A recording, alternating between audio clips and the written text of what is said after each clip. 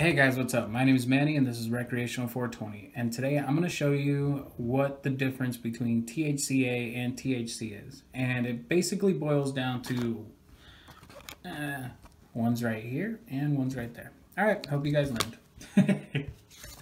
No, I'm just kidding.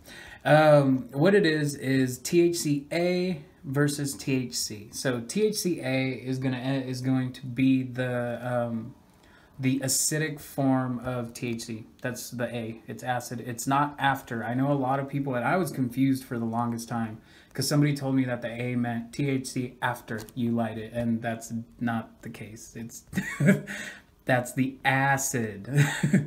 It's a tetrahydrocannabinolic acid to be exact.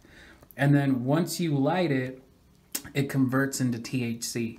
Now, these numbers right here aren't the actual THC. You can do an equation to get the true THC, which is over here. Some packages don't quite provide that, like this one right here.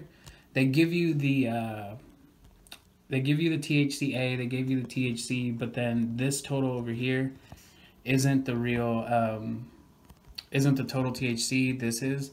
I'm going to do another video on how to figure that out. But for right now, I'm just trying to show you guys, explain what the difference between THCA and THC is. And again, it just boils down to a real simple, it's THCA is the acidic form of THC. When you light it on fire, the acid basically burns off or decarbs and turns it, the THCA into THC.